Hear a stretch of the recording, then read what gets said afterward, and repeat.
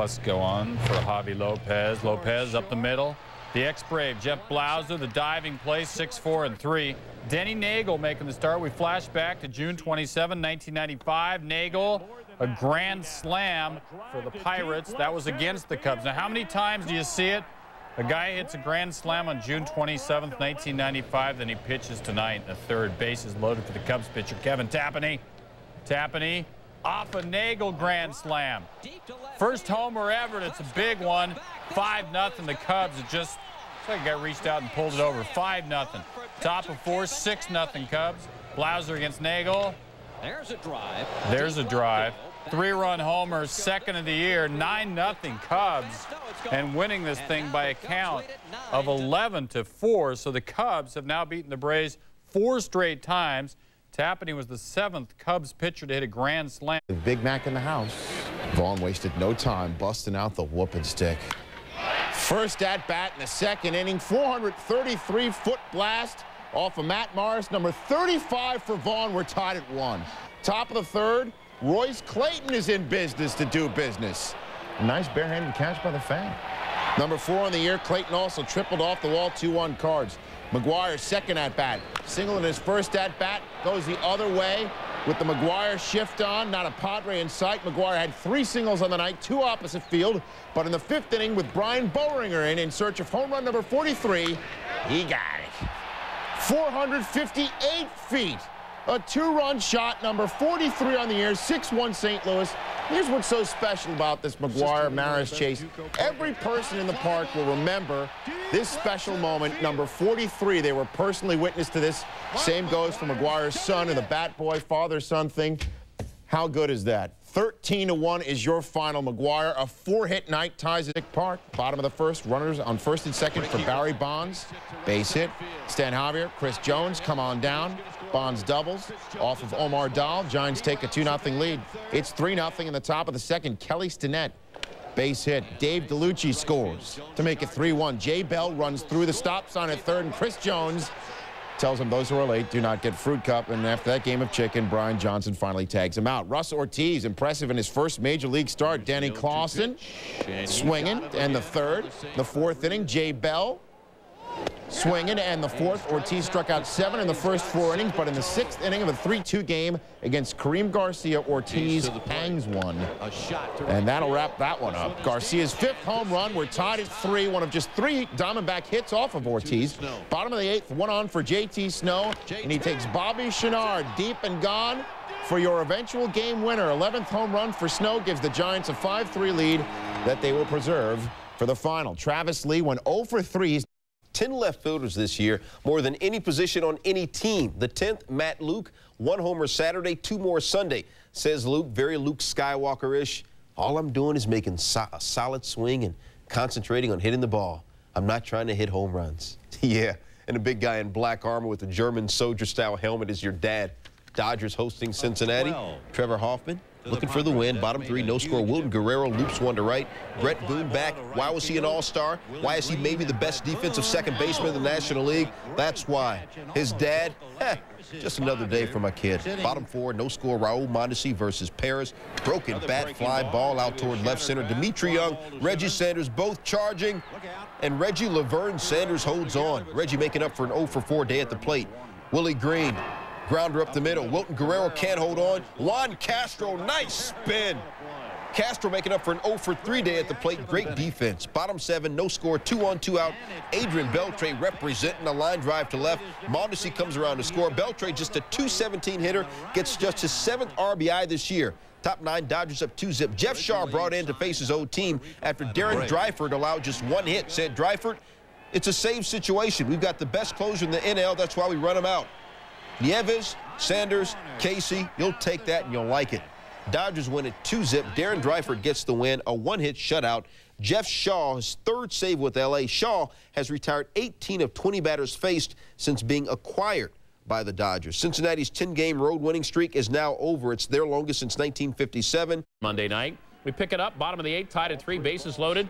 Doug Brocail trying to get out of the jam, entices Chad Curtis to ground out and end the threat. Joe Torre would see plenty of this on the evening. Opportunity lost. Bottom of the 10th, Still tied at 3. Chuck Knobloch facing Doug Jones. To right field. Bobby Higginson is there. Snares the bullet. Yankees strand 3 more. Sit down. This one's still going on. Bottom of the 12th. Bases loaded again. And Derek Jeter at the plate. He will test Higginson again. Higginson is there. And we stay tied. David Cone and Andy Pettit looking a little tired. In the 14th, bases loaded again. 15th inning hero for the Yankees. Jorge Posada up. Jeter is 90 feet away from ending this marathon. Brian Hunter makes the grab. Buddy Bell's happy. Tigers, rally caps. Homer Bush, bushed. Top of the 17th. Luis Gonzalez at second. Joe Renda. Off Darren Holmes. Gonzalez scores. Tigers take a 4-3 lead. We move to the bottom of the 17th. The runner aboard for Paul O'Neill. 6, 4, 3. Ball game. Tigers win it 4-3 in 17 innings. This was the longest game for both teams in. Game hero Joe Randa still playing in game 2. Yankees up 1-0. Bottom of the 4th, 2 men on, 2 outs. Luis Soho. Base hit. Chad Curtis come on down. 2-0 Yanks. Same inning. Derek Jeter at the plate. Men at second and third. For Jeter, grounds to Randa. Bobbles it. Jeter hustles and is safe. Dale Swam scores 3-0 Yanks. Next batter, Paul O'Neill. Base hit past Bryce Flory. Soho scores 4-0 Yanks.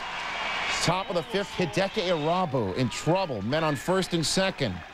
Yankees need Irabu to eat up innings, and he eats up Bobby Higginson. Joe Torre checking the watch. Yeah, it's getting late. Top of the 8th, the man on for Higginson. Irabu, yeah! Upper deck shot, 19th of the season, 4-3 Yanks. Top of the 9th, that's your score, 2 outs. Mariano Rivera gets Brian Hunter to ground out.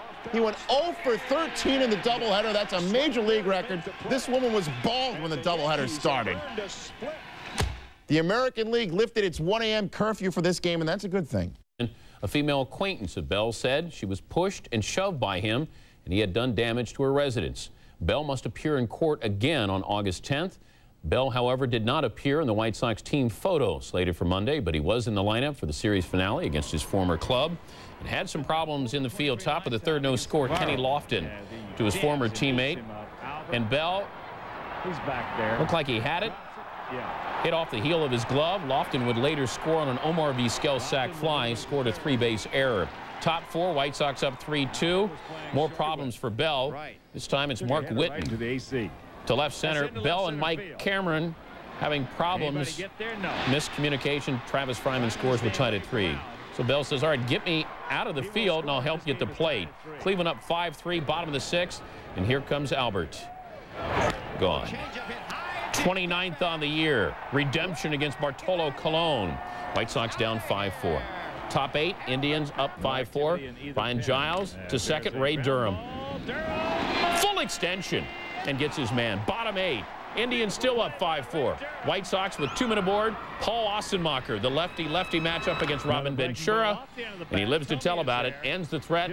The Indians win it by the final of 5-4. Cologne throwing upwards of 98 miles per hour. Right against Carl Everett. Curtis Goodwin in center field after it. Can't get it. Jeff Bagwell coming to score. He then calls for Alou to come in sliding.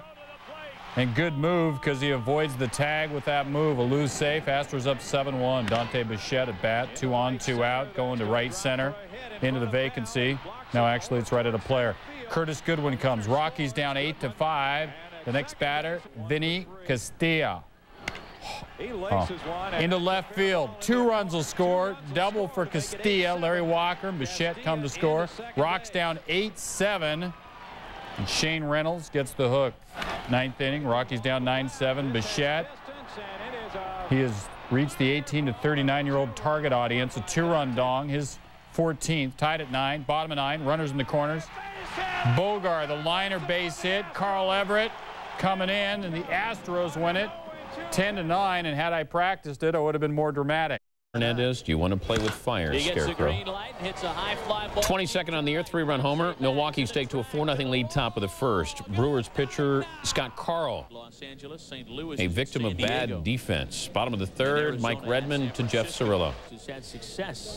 Bases loaded. Dave Nilsson. Mark Kotze has his fly ball dropped by Nilsson. Redmond scores 5-1 Brewers. Next batter, Todd Zeal. Base knock past Fernando Vina, 2-run score. It's now 5-3 Milwaukee. As for great defense, turn your attention to Edgar Renteria. Oh, got the force out. Although look at it again. And I'm surprised because the pitcher threw his glove at the ball. They let this one stand. Defense not enough. Brewers win it by the final of 5-3. Against Francisco Cordova. Vamonos. Top of the second, one on for Aramis Ramirez against Masato Yoshi. Hi, 5th of the year. Pirates up top, 2-0. Bottom of 3, 2 on for Todd Hundley. 1-2 to Hundley. He's leaving. That's more beer for us. Struck out all 3 times in his first 3 at-bats. Pirates looking for more in the 5th. Jason Kendall to McRae. He's coming up, hosing after Collier at the plate. Got him. Mets down 2-1. Top of the 8th. Tony Womack's on first. Jason Kendall at the bat. We do show stolen bases. League leading 37th of the year. He's fast. Same at bat for Kendall. Rips it over to first. Olerud can't hang on. Into the outfield. Womack's will come in and score. Not Womack's, but it's Womack's run. Possessive. 3-1. And that is your final. We're pitching tonight. Carlos Perez in a duel with Schilling, facing Schilling in the 5th. 2 on, 2 out, no score. Now there is. Schilling goes to right. Mike Lieberthal come to score. Schilling's 3rd rib of the year. It's 1-0 Phils. Top of the 6th. Perez against Greg Jeffries. 1 on, 2 out. Shane Andrews, good stop. Less good throw. Scott Rowland will come to score. Error on Andrews. 2-0 Phils. Next batter, Mark Lieberthal. 2-2 pitch. Takes it to center. Rondell White's after it. Had it, dropped it. 3-0 Phils. Look again, White with the Expos' 105th error of the year and had to leave the game for X-rays. The extent of the injury unknown. Schilling to Roberto Perez. Trees were killed for that bat. Schilling struck out 9 in his league-leading 10th complete game.